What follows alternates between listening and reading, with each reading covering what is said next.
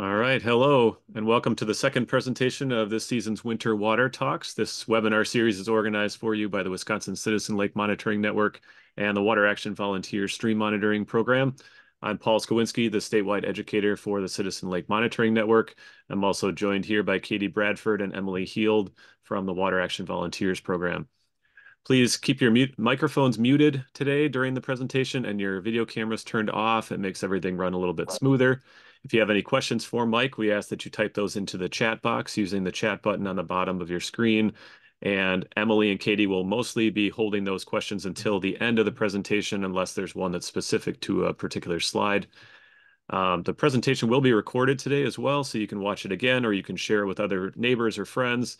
And I'll share a link to that recording later on today. We're delighted to have Mike Engelson with us today as we wade through the muddy waters of riparian property rights in Wisconsin. Mike is the executive director of Wisconsin Lakes, and he has been since 2013. I think I covered everything on this slide, so I'm just going to turn it over to Mike. No son las 12, güey. Get my slides up and then we will be ready to go. Okay, should hopefully all be seeing it. I see it. All right. Well, good afternoon, I guess, everybody at this point. Thanks for joining us today. I'm excited to talk about this. As Paul said, my name is Mike Engelson. I'm the executive director of Wisconsin Lakes. We are the statewide nonprofit organization that works on conservation and preservation of our lake and water resources. Membership is mostly made up of both individuals who care about lakes and lake organizations, both associations and districts. We promote healthy lakes. We provide education and technical assistance to lake organizations through presentations like this and the Lakes and Rivers Convention.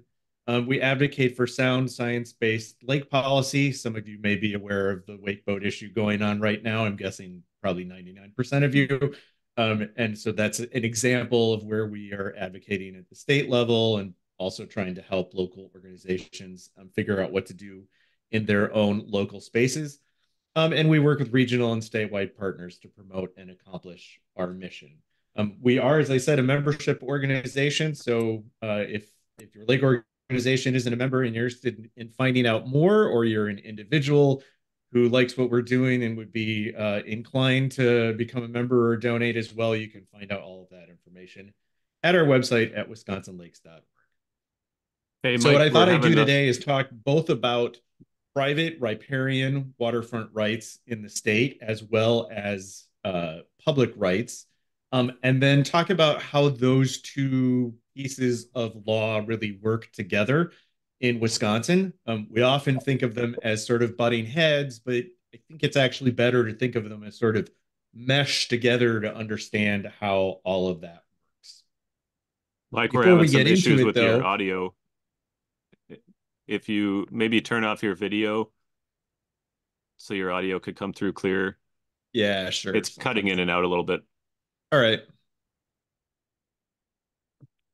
Hopefully that's better. Sounds good so far. Okay, good.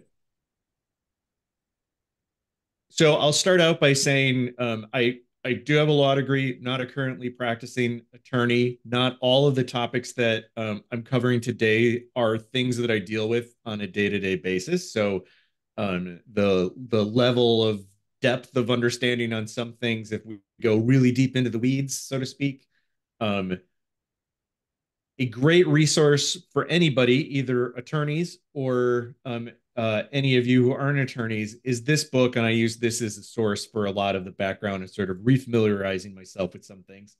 It's by an attorney named Paul Kent, who's been around for a long time and continues to work within the water realm, tends to represent businesses and industry. But this is sort of just a basic primer of Wisconsin water law.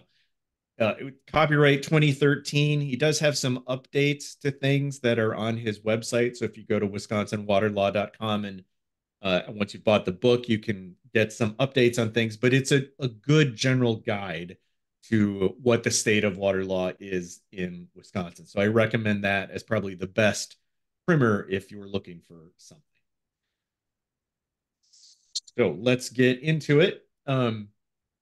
When we're talking about legal things, uh, we like to categorize things, and we usually like to categorize things in ways that are oftentimes ambiguous and somewhat ill-defined. So you'll hear that a lot throughout this, that there are not always strict black or white answers to questions. Um, in terms of Wisconsin law and how we've pretty much put together categories of different types of water. These are really the five types, and we'll talk mostly about these first two, natural streams and artificial streams or lakes. We'll get into what the definition of a stream or lake is in a second. There are also legal things about diffuse surface water. So that would be, for instance, if there's a flood as the water flows over the ground. There is, of course, groundwater, water that's underground, and there are wetlands.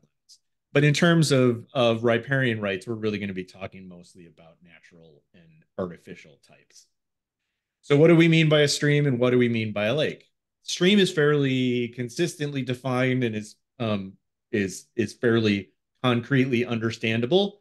A stream is a body of water that has a flow and it has some sort of bed and some sort of bank. A lake, on the other hand, the definition is a little bit more wishy-washy. You could call it a reasonably permanent body of water. It's the description that Paul Kent uses in his book. And I like that one a lot. Reasonably permanent. It can shrink, it can expand. It does sometimes have a flow, but generally it's a lake is going to be at rest. The one important thing is that it can have an inlet and an outlet and still be considered a lake. So there are things that are natural lakes that are considered natural lakes that are actually part of riverine systems. That'll become especially important a little bit when we start talking about who owns the title to the bed of the waterway. So those are the definitions for a natural stream or a natural lake. If it's artificial, it can be called artificial in one of two ways. It's either a natural stream or a lake that was altered. So an example of that would be a flowage. A dam is put in, the stream is expanded into what becomes a lake. Or it could be a completely human-made water body, so a dug pond or ditch. This is an instance, again, where things are kind of ambiguous in the law. Artificial, as I read it, has not always been consistently used, and it can mean slightly different things if it appears in the state statutes or it appears in case law. So this is kind of just a general definition. It doesn't always absolutely hold true whether you're calling a flowage sometimes is not really called artificial, but under these definitions, I think it would be. So let's quickly go through public rights in water because we have to understand what our public rights are before we can really understand how the private rights uh, dovetail with those. And as I'm sure many of you know, the sort of bedrock doctrine that governs most of our water law in the state of Wisconsin is called the public trust doctrine. This is a legal doctrine that goes all the way back to Roman times, flows through common law of Britain and into the United States, and was placed into the state constitution at the time of statehood. So it's Article 9, Section 1. And basically, the idea is that if a water is navigable, it's basically the property of the people of the state of Wisconsin. So we all share an ownership in um, in our waters, and how that ownership and exactly what that means has been defined has changed over time. So originally it was very much centered around the idea of commerce, being able to transport things on waterways. That has expanded through case law and through statutes to be a much more robust and full right, such that any waters that are navigable in fact, we'll get into that definition in a second, are held in trust by the state um, for the public. So navigable in fact means that you can float a canoe or a small recreational craft on a water at some point during the year. That's all it takes for something to become navigable. And I think it's really important to talk a little bit about what it means for the water to be held in trust. So that's literally just like money can be held in a trust. So let's say that you're doing your estate planning and you set aside some money in a trust for your child. You don't want them to get access to it when they're 18 or 19, maybe. So you put it in trust until they're 25.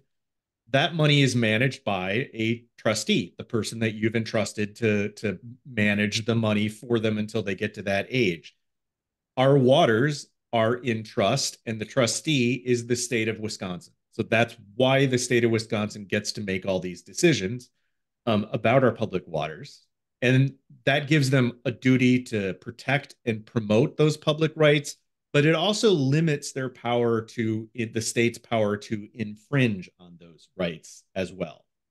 So there's a bunch of public interests that, again, through case law and statute, have been determined to be part of the public trust and that need to be promoted. So it includes things like different types of boating, different types of recreation. It includes aesthetics, so the enjoyment of natural scenic beauty, as well as protection of water quality and aquatic habitat.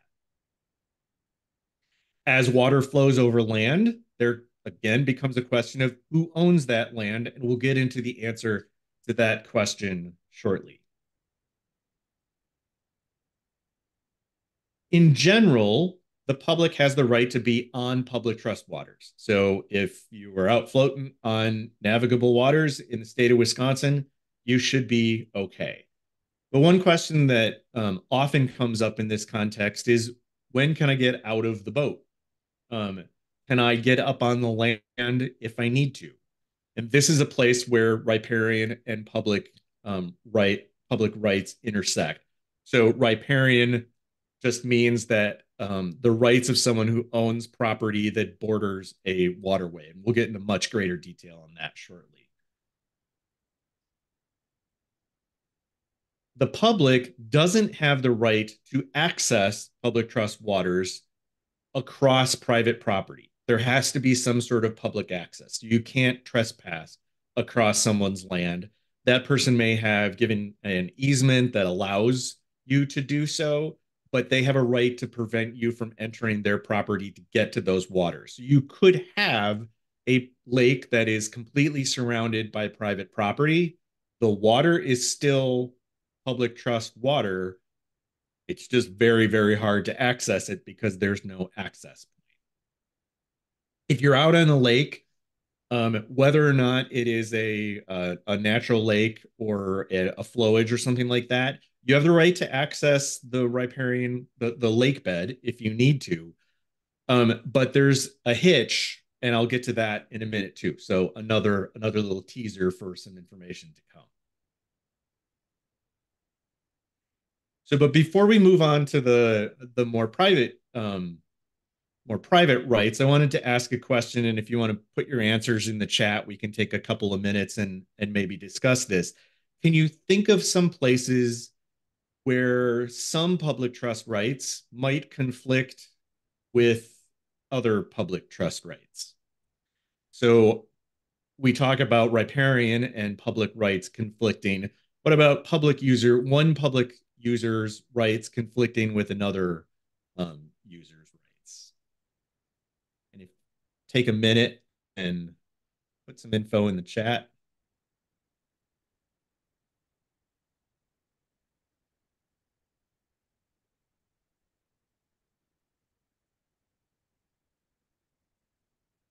So we've got recreation versus scenic viewing,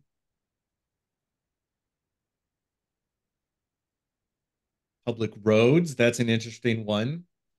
Wild rice harvesting. That's an interesting one. That potentially implicates a whole another set of law involving Native American rights that I'm not going to be able to have time to get into. But that's interesting as an interesting thought as well.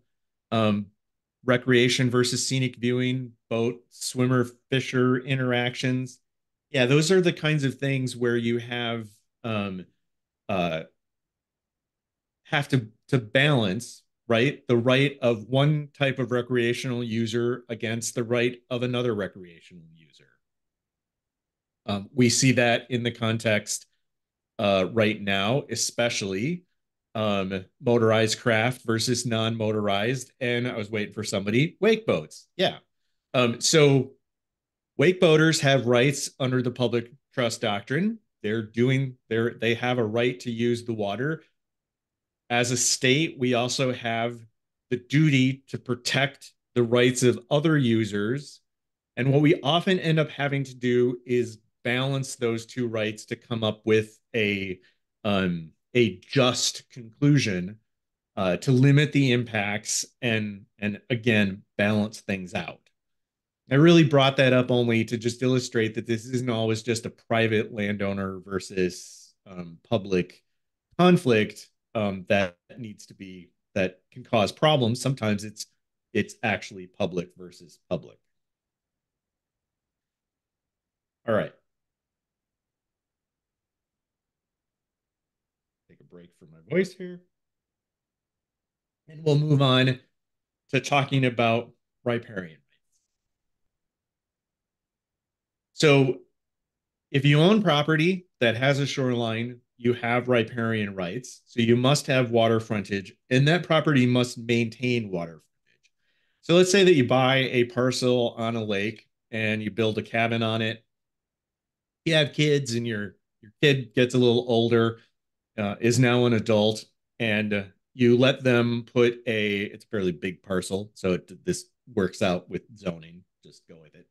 And you allow your kid to put a trailer on the upland part of the parcel, farther away from the lake than the cabin is, say.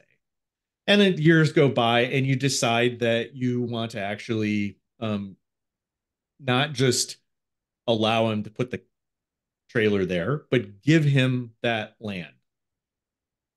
When you subdivide that piece of property, the piece that the trailer's on that no longer has water frontage no longer has riparian rights.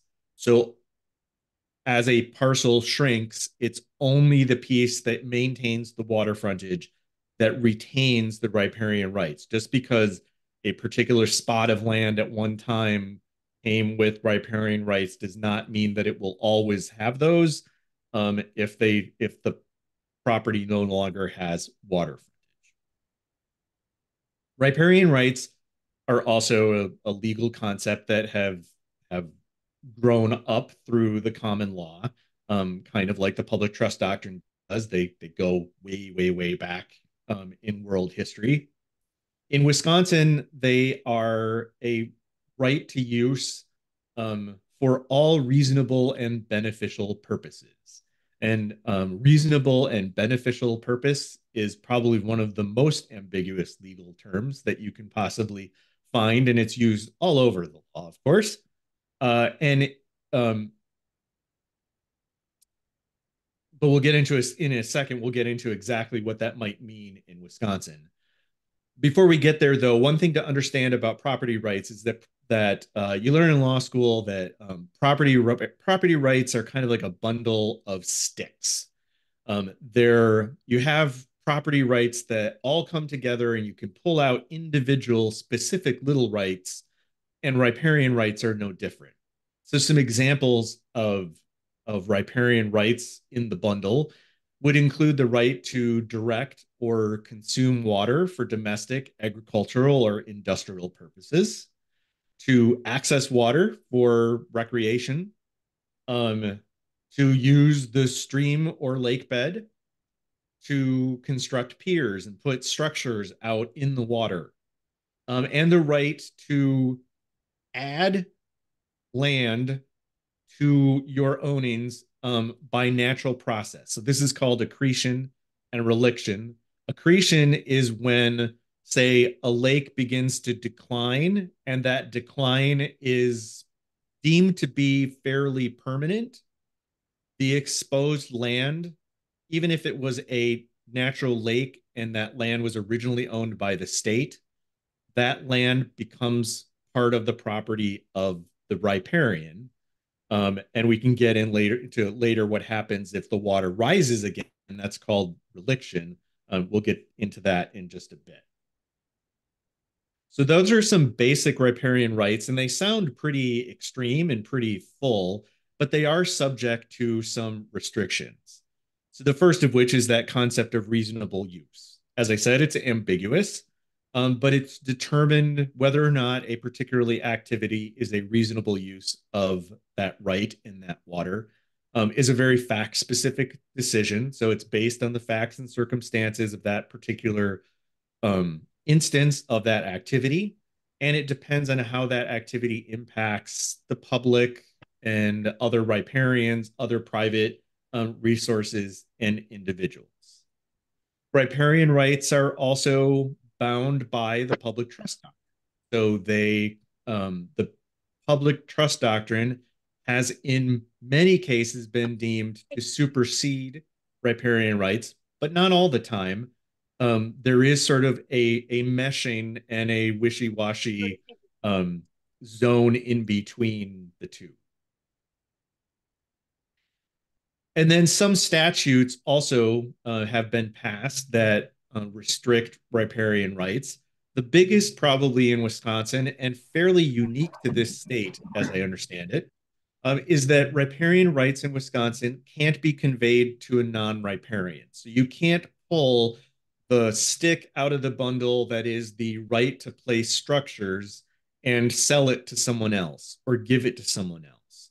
You can't sell your right to withdraw water for some use to a non-riparian entity. So this might come up in the case of, say, a someone that wants to bottle water from a lake or something like that. There are implications of a restriction on the rights of the riparian to convey those rights.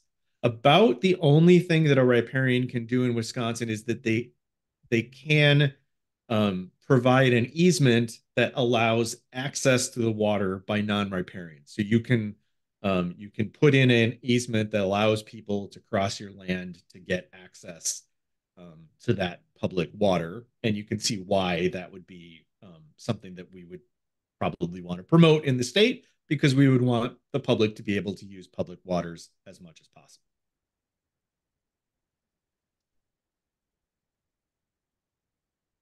Okay, so um, I've been hinting at this all along. One of the questions that oftenly comes up in the sort of general understanding of riparian rights is who owns the land that is under the water. So let's talk about lake and stream beds.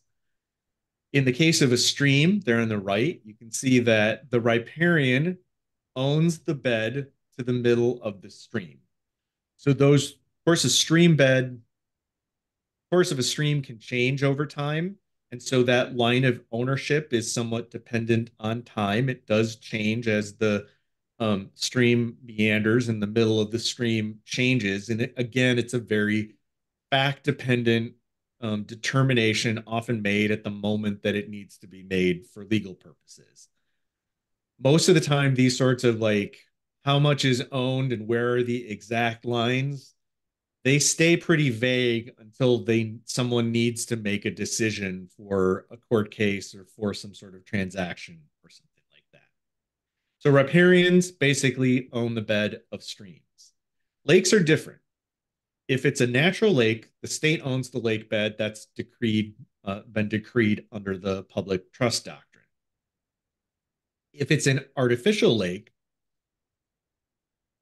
think it's easiest to think of it as kind of like the stream. The riparian owns the lake bed in front of their property, the middle. So let's say it's just a dug pond. It's a fairly good sized pond. You've got 4 houses around it. All of those houses are going to own the bed to the middle of the lake, basically. All of that lake bed is owned privately. There isn't anything that's owned by the state. There's a third category, though, that is more of a hybrid where you have a natural lake. So it was a lake that was, has an inlet and an outlet, and it's determined to have been a natural lake. But then say we put a dam on it and it raises the water level. That's more of a hybrid situation where the state continues to have ownership over the lake bed before the time it was altered, and the riparian owns any of the land that's flooded in front of them. I'm not going to get into how exactly that determination of what lake bed is owned by the riparian. There are a couple of different ways that that can be determined. It's fairly complicated, and I'm just not, for time purposes, I'm not going to get into that. But this all then begs the question, what about a flowage? So sometimes you have a stream, you don't have a natural lake. This is, the case on many, many lakes all across the state, certainly. The stream has been dammed, it creates a lake. Who owns that lake? The riparian, because it was a stream, continues to own to the middle of the original stream line. Again, there are ways that you can determine how this happens. But an important consideration is that that lake bed can be sold or given or parceled out. So a couple of situations where that can be the case. On many rivers in the state, especially the Wisconsin River, you've got lots of utility-owned flowages. They were created for hydropower dam purposes. In addition to all of the permitting that would come from the state, they are licensed through the federal government, and there are some restrictions that come with those sorts of things. So when the utilities parceled off the shoreline and sold those parcels to landowners who would want to live on those lakes, they might come with deed restrictions. So it is likely that the utility owns the lake bed, that the riparian only owns up to the water's edge. And the rights as a riparian are often restricted because of things that are said in the deed, and that's explicitly allowed by state statute. An even more extreme example of this came up in the middle of the last decade. I think the case, which was called Movrich v. Lobermeyer, was decided in, I believe, 2018, and then that finding was overturned by an act of the legislature a couple years later. In this case, it was a brother and sister who both had inherited property from their family. The sister owned a waterfront lot, and her property ended at the water line. The brother owned the lake bed. So the brother actually owned the lake bed right in front of the sister's property.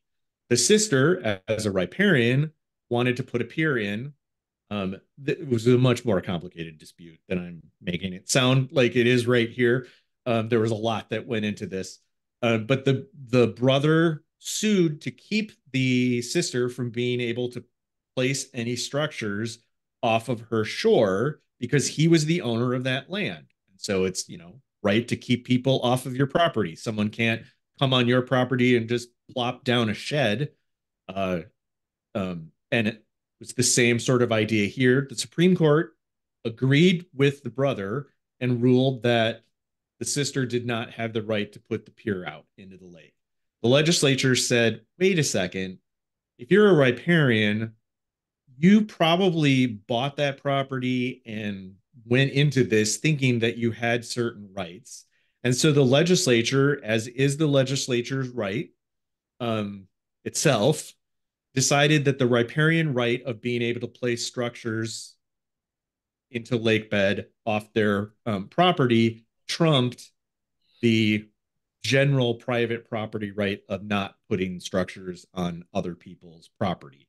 Now, that did not mean that all of the public trust restrictions on that right to place structures went away. The sister still has to comply with whatever permitting, figure out if they have an exemption, and we'll talk about all that in a second. But as far as the question of one private property owner versus another, the riparian rights in this case trump the general private property. How are we doing? Any questions or anything that I need to? Probably a good place to take a pause, Paul. I think we can leave the questions until the end. Okay, There cool. was one, the last one is about property descriptions that say they end at the high water mark, which I think you've gotten to on Okay, flowages. all right. So the last section of the talk will go into how these two types of rights, public and riparian, work together. So this gets back to a slide a little bit ago when we were talking about getting out of the boat. The basic rule is generally called the wet foot rule. So this is especially the case in terms of a natural lake, or it's easiest to understand in terms of a natural lake because the lake bed of a natural lake is owned by the state. Riparians have, by riparian right, access to the water line, even if it's below what's called the ordinary high water mark. That's another vague legal term. I think a lot of people have run across it and don't really know what it means. And different people can look at a different water body and see different ordinary high water marks, but it basically is exactly what it sounds like. It's the spot on the bank or the shore that is about the highest place that the water would ordinarily get. So the implication of that, of course, is that it doesn't always get that high. There might be times when it's lower than that, and that leaves exposed lake bed. So the question then is, who gets to use that exposed lake bed? It's state owned because the state owns up to the ordinary high water mark, the lake bed of any natural lake. In Wisconsin, however, we have given a conditional right to riparians to exclusively use that exposed lake bed. So if you're not the riparian, if you're a member of a public in the boat, you can't go onto that dry, exposed lake bed. You have to basically keep your feet wet. That right only comes into play in terms of accessing it. Riparians can't unilaterally place structures beyond the ordinary high water mark, beyond what they would normally be able to do if that water was still flooded. So they can't, build a shack or something like that past the ordinary high water mark. That especially comes into play when we talk about boat houses and things like that. So you need to get out of the boat. Just keep your feet wet. Otherwise, you potentially are subject to trespass.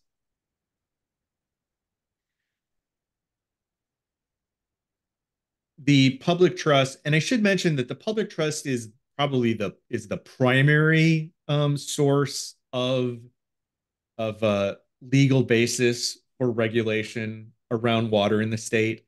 There's also a general constitutional concept called the police power, which gives a government the right to protect health, safety, those sorts of things.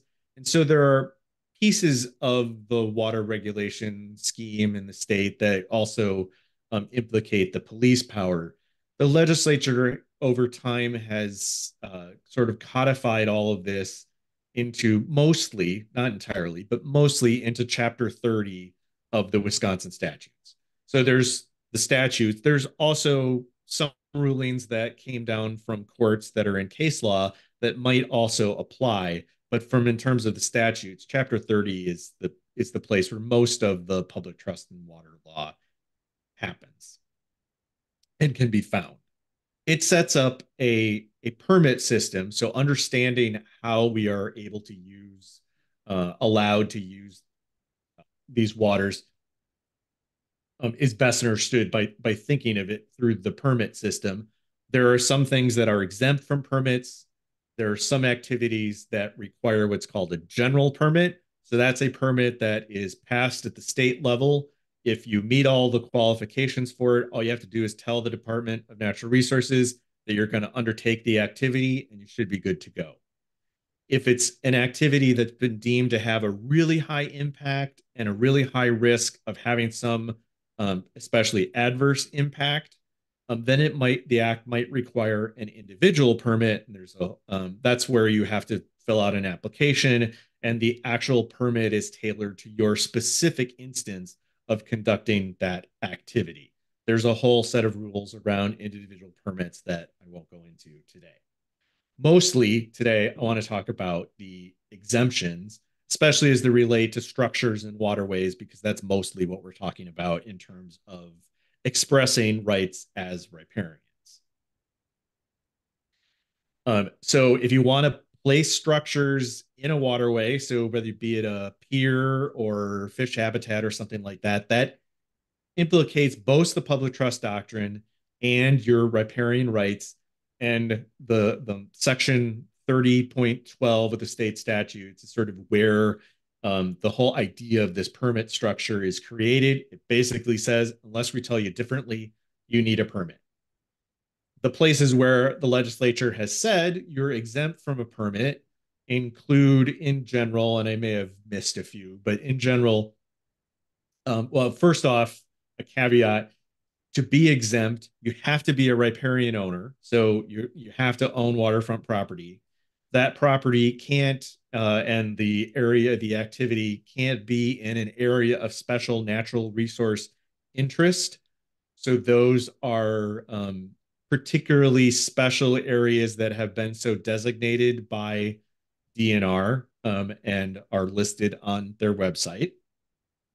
And the activity can't interfere with the riparian rights of other owners. So even if you're doing one of these things that would otherwise be exempt, if they interfere, so like if you're putting a pier and it crosses over into your neighboring riparian zone, that exemption would no longer apply.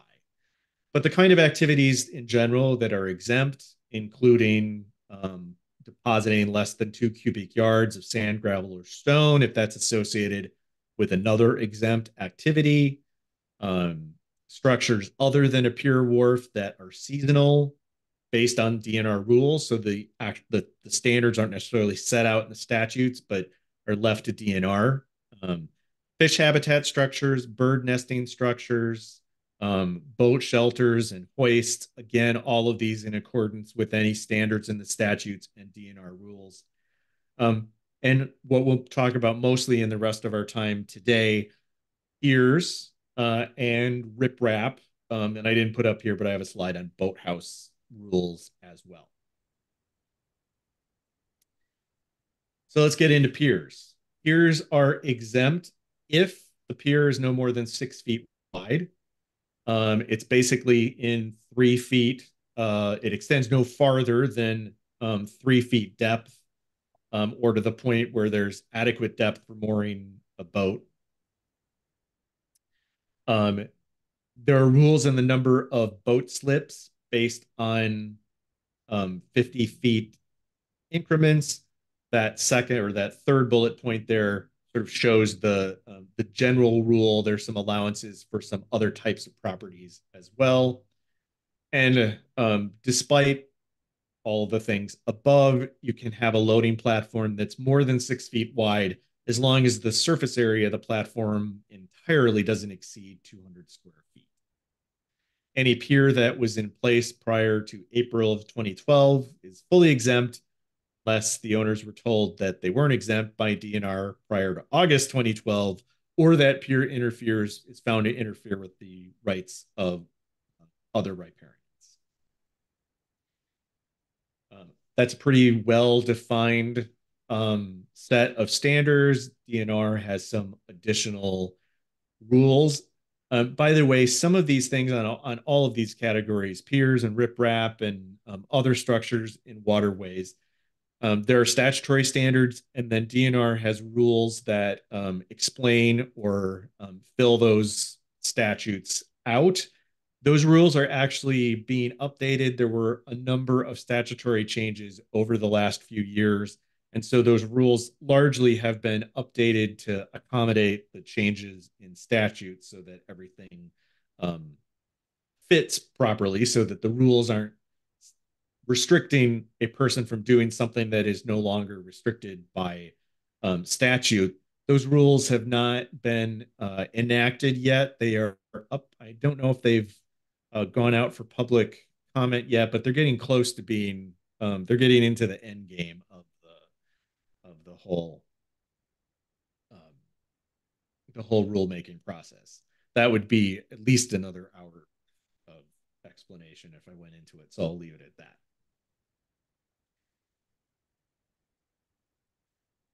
There have also been some changes. These are relatively new in the last, I think the riprap changes maybe happened in 2019. It's one of those times that was kind of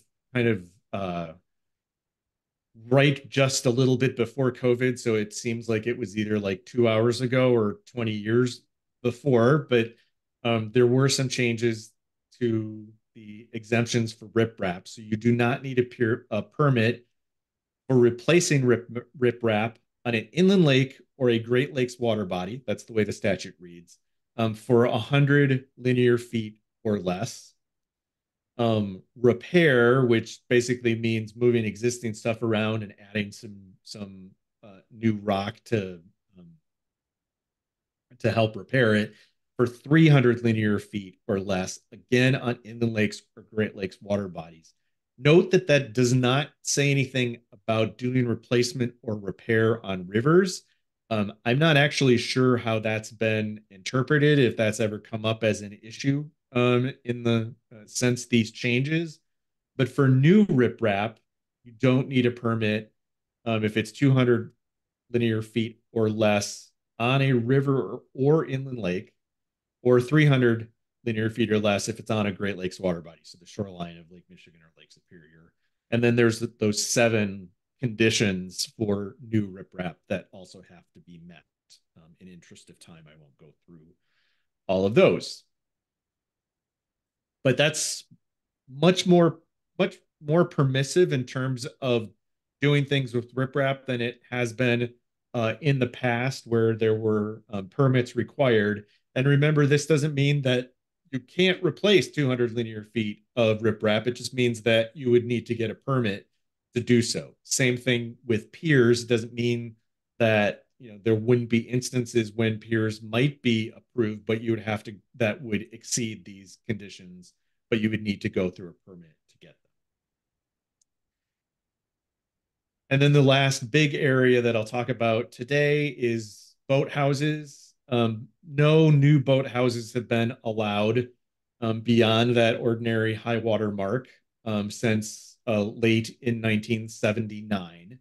And there are 2 cases where repairs can be made to boathouses that exist currently beyond the ordinary high water mark. So they can be repaired as long as the cost of repair or maintain is either less than 50% of the equalized assessed value of the boathouse, or if it's not a boathouse that is subject to assessment, less than 50% of the fair market value of the boathouse.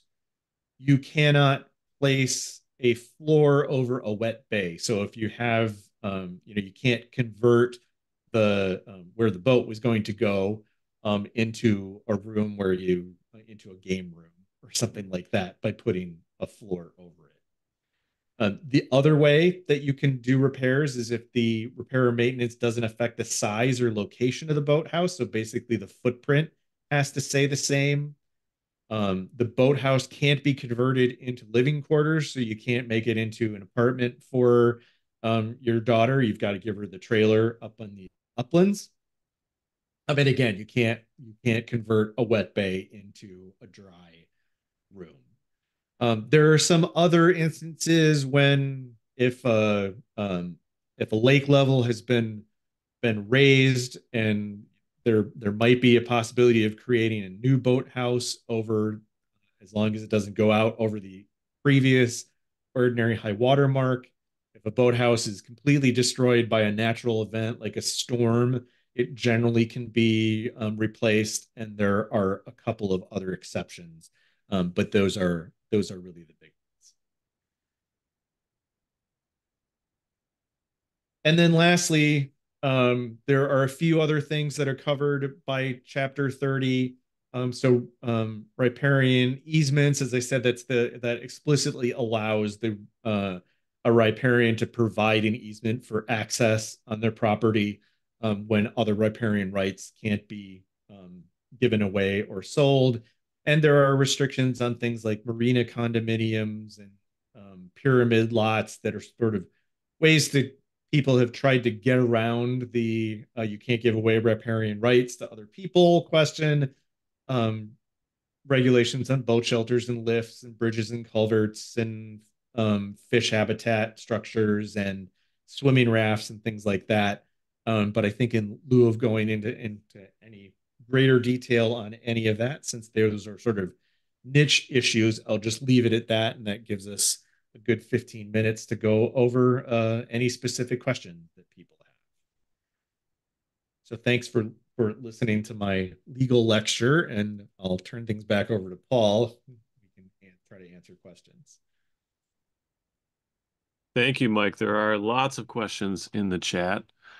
I'm scrolling back up to the top to make sure I don't miss any. There is a question about lake channel. So this person lives on a lake where it's a large flowage with a channel or several channels that lead back to other people's docks. And the question is, if you have a property that, let me get back to it here. Uh, if you are on a property where one side of the property is on the main body of water and the other side of the property is on the channel, do you have the right to put in two boat slips, one on the channel, one on the lake?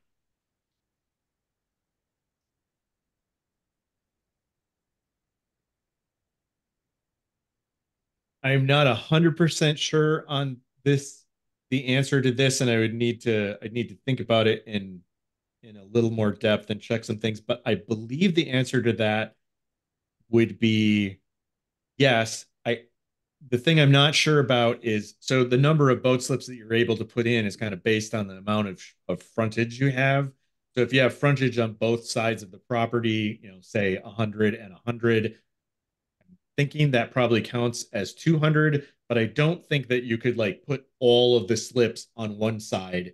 You're working on the frontage on either side, but I'm not 100% sure on Okay.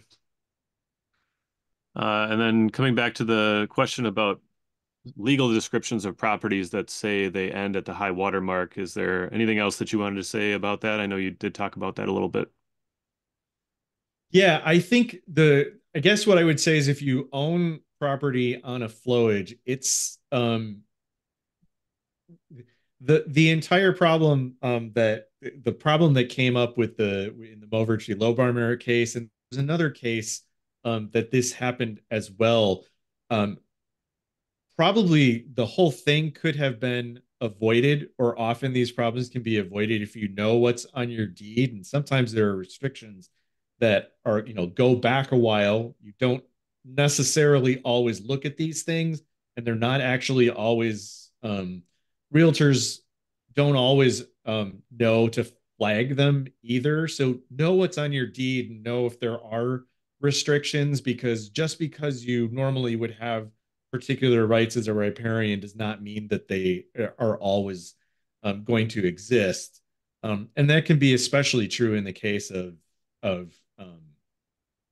property on a flowage where you're part of a hydroelectric project, and there's a lot of other levels of government that are maybe placing restrictions on what the utility is allowed to do.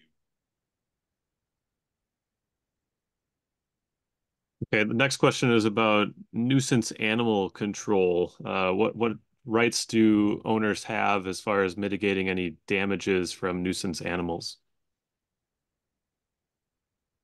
Beavers were brought up in particular in the comment. Yeah. Um, that is a that's probably outside the scope of chapter 30.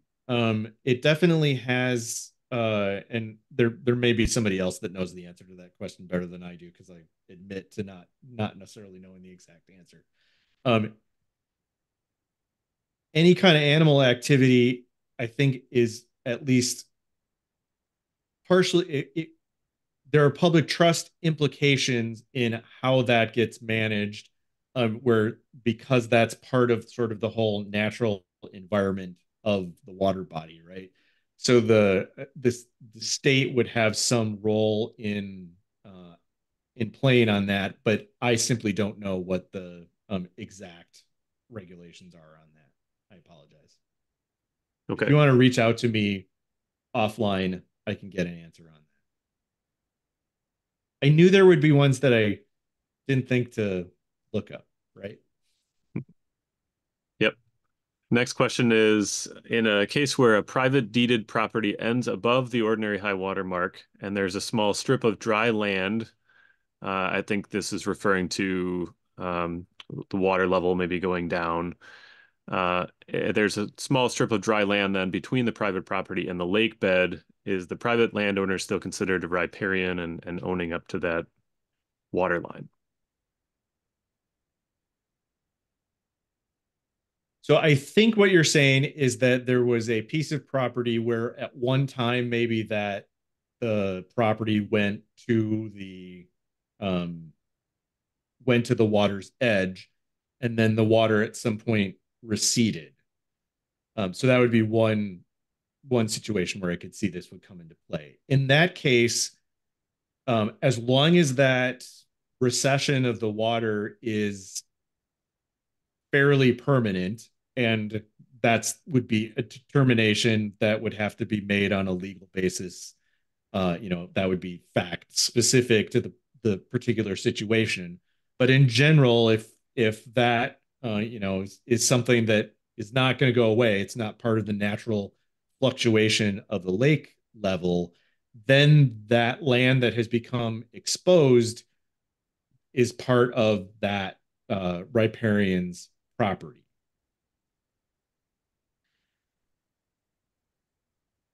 Okay.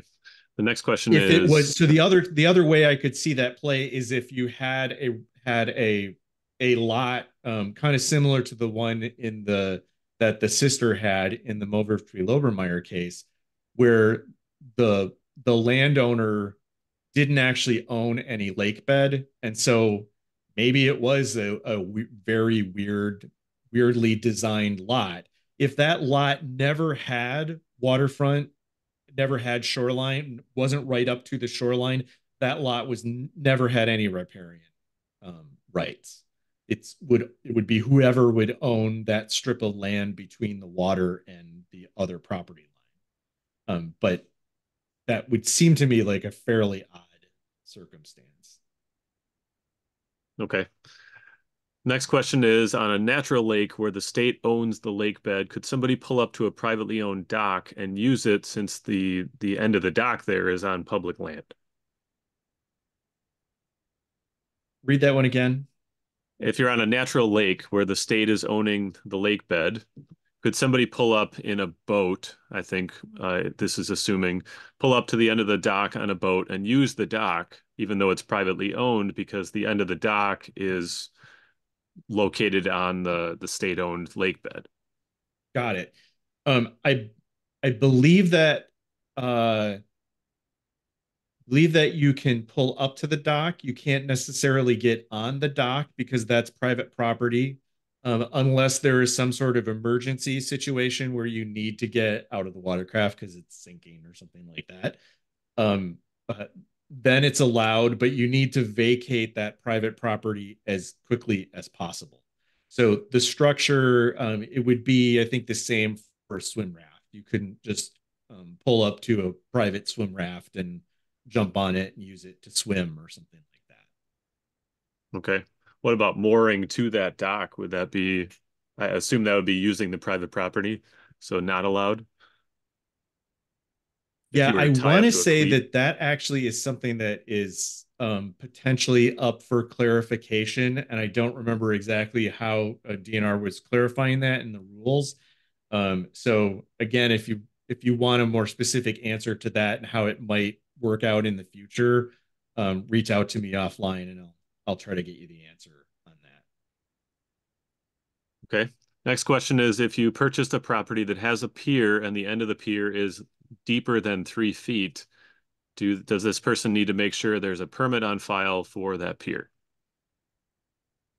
Uh, yeah, I believe so. That just because you purchased it, and if you purchase something that was not proper, then the not properness, you inherit the not properness. Now, it might be that um, it was a pier that was exempted or is, very old or something like that, and that's why it's in that state, and it was allowed to be and would continue to be.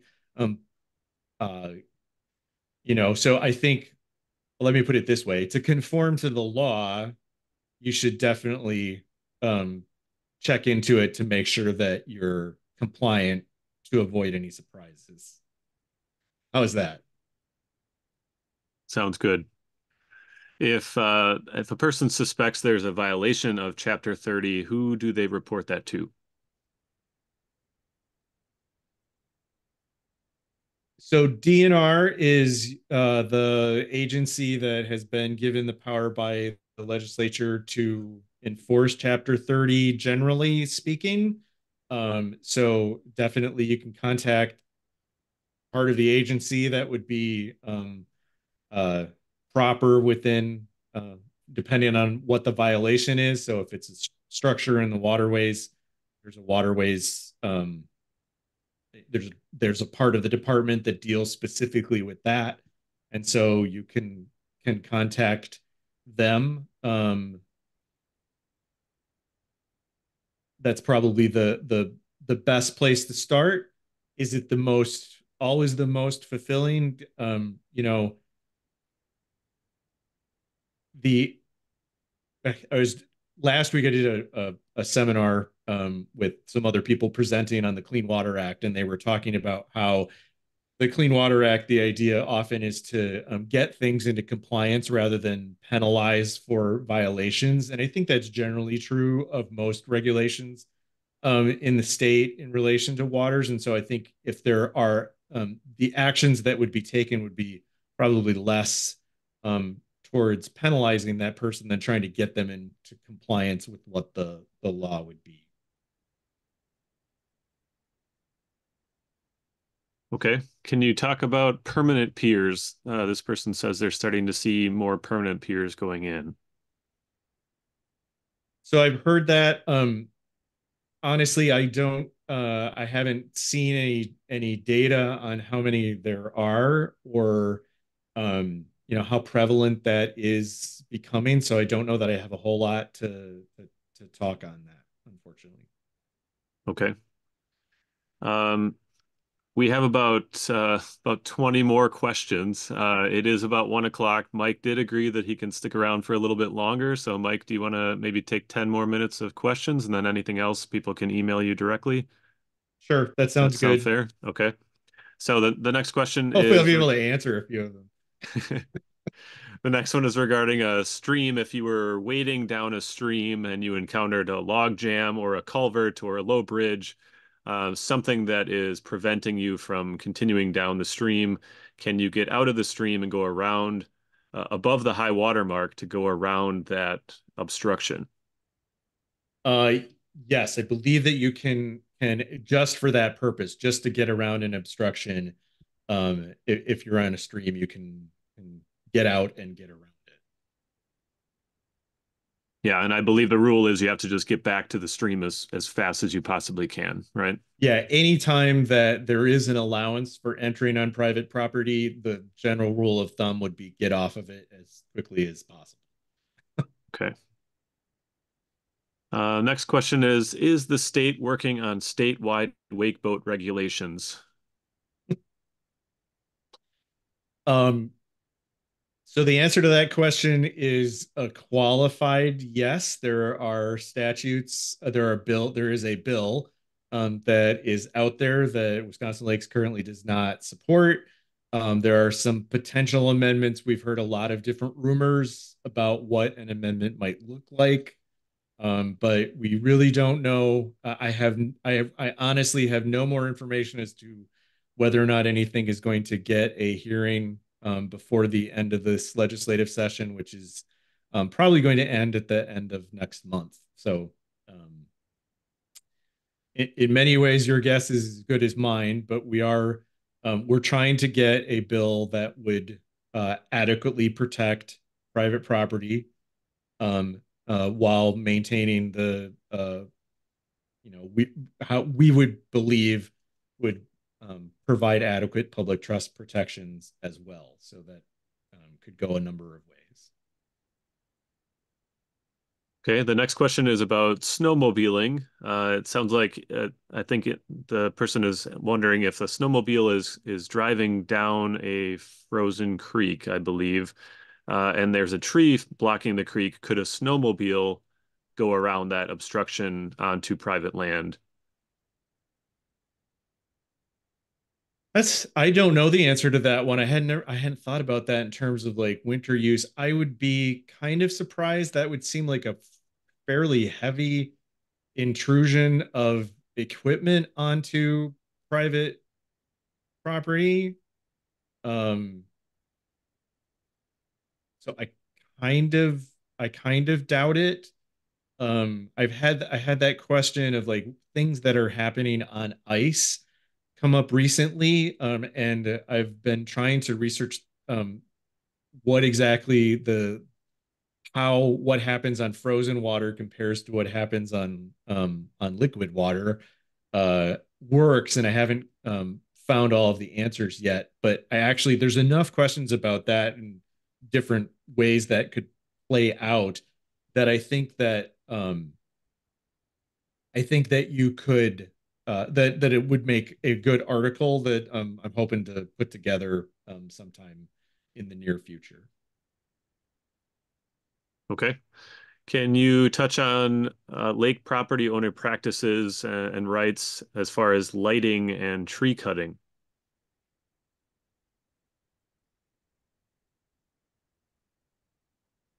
Yeah, that again is an area that I didn't prep for this morning, but I will give you the general gist of what I recall, and I know that there are other people on here that can probably answer that off the top of their head as well. There are very few restrictions as to lighting. That was a point of pretty heavy contention a few years ago when the shoreline zoning statutes were changed, where the the standard for prohibiting certain types of lighting was removed, and the ability of local government to pass any kind of restrictions that aren't in the statutes removed. And so there's not a whole lot, as I understand it, that can be done about lighting. Um, as for tree removal, um, it depends on where the trees are on the property, certainly. Um, I think I'd feel more comfortable looking that information up because I don't remember that off the top of my head well enough to make a coherent statement. Hey, Mike, this is Dan Butkus. I can answer that one actually. I knew Dan would come in handy at some point on this. That Dan is the new president of Wisconsin Lakes. So thanks, Dan. Go ahead. Um, Generally, anything that happens above the ordinary high water mark is governed by either statutes in 5962 or by local zoning ordinances. So that would, anything regarding lighting, felling trees within 35-foot setback, all of that. Basically, the way to look at it is if it's above the ordinary high water mark, it is the responsibility of the county to regulate. Below the ordinary high water mark, it's the DNR. So that's kind of the quick and dirty answer to that question.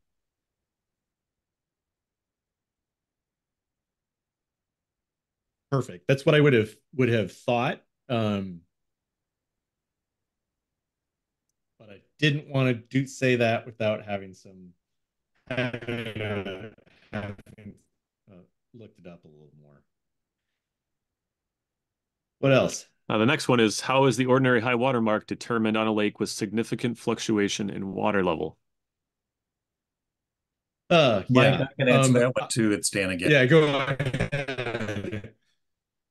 ahead. Generally, The DNR does not set the ordinary high water mark. I have asked that question of the DNR, and their answer is, we do not set it. It is the county. I've asked the county zoning department, for Oneida County, if they would set the ordinary high water mark, and they said no. Whenever they deal with ordinary high water mark for placement of boathouses, they do it on a case-by-case basis. It's situational. So unless you're talking about a flowage, so the example of Lake Nokomis north of Tomahawk, the Wisconsin Valley Improvement Corporation owns the land underneath the flowage and generally about 30 feet upland from the water. Technically, people who own property around Lake Nokomis aren't riparian owners, but the WVIC allows them access to the lake. But I think I just lost where I was with that answer. I think, and Um, it's entirely possible that people in other parts of the state may have had a different experience with the ordinary high water mark. It's as I said before, it's one of those very vague places in the law where there's not a lot of definement. There's different ways that it can be determined, and it generally is left uh, as an open question until it needs to be answered. That can cause problems in and of itself because it's often determined like only on a portion of a lake, and then it's determined differently not that far away. And so it's not like there's some database where you can go to figure out what the ordinary high water mark is for any water body in the state. And different people might determine it differently. So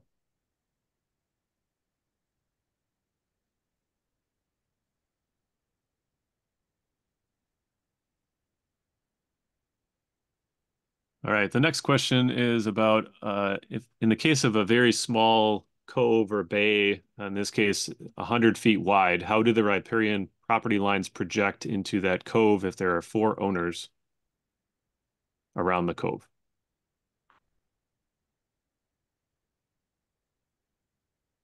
yeah,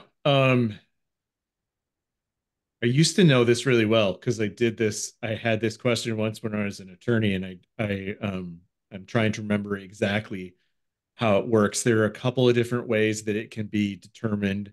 It obviously goes out to the point where they meet. Generally, the standard I think is to try to create as equal an amount of space for each riparian as possible. But that's the problem there, I think is probably what you're getting at is that that's not very wide. And so there's not, if you're talking about putting piers in and things like that, you can't interfere with another riparian's pier. And you could almost, there's very little room for a navigational channel there.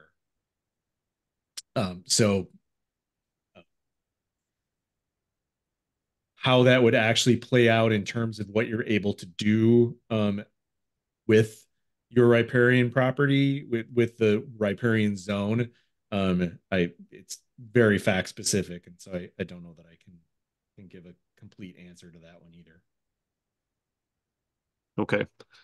And can you touch on rafts? Another particular kind of raft mentioned is the trampoline type of raft. Since these are not anchored to the bottom, or they are anchored, I suppose, but there's no permanent structure like a pier leg or anything in there.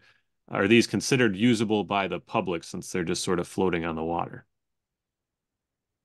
Uh, I would say no, they would not be considered usable by the public, and I believe that was one item that there was going to be some changes in the rules relating to them in this new rulemaking that's coming up. So I can, if you're especially interested in that, again, reach out to me and I'll look that up and figure out exactly what the change is going to be as to how those are treated in terms of your rights to put them out. But just because it's floating free doesn't mean that. I mean, you can't like a boat is floating free, and it doesn't mean that you can just jump onto another boat. So it would be the same sort of principle. Okay. I think we'll take one more question here. The next one in line is, can farmers string fences across streams in order to restrict cattle from wandering? Oh, good. It was an easy one to finish off. But the answer to that would be no. You can't, because as long as the stream is a navigable water, you can't do anything to place a barrier across the stream that would prevent anyone that was going down it from traveling down it. So that's not the case in some parts of the country. I know that's fairly common, but that would not be allowed in Wisconsin. Now there might be some artificial waterways, drainage ditches, or something like that, where they are not considered navigable. Generally, they're, if it's artificial and it doesn't connect to a navigable waterway, then it's probably not considered navigable, and there the landowner could probably do that, but not on a natural stream for sure. Okay. Well, thank you so much, Mike. There were a ton of questions. There's still more. If anybody didn't get their question answered, you can reach out to Mike directly. Mike, could you put your email in the chat You and people bet. can contact you directly? A couple other reminders. I want to remind everybody that the Wisconsin Lakes and Rivers Convention registration is about to open, so keep an eye out for that. Mike is always at the convention and usually gives a couple of great presentations, so you could corner Mike sometime during a meal maybe and ask him a couple more questions. The other reminder is that our next winter water talk is on key factors that affect stream and river health with Mike Miller from the Wisconsin DNR. That will be on February 15th at noon. So thanks everyone for joining us today, and we hope to see you back here next month. Thanks, everybody.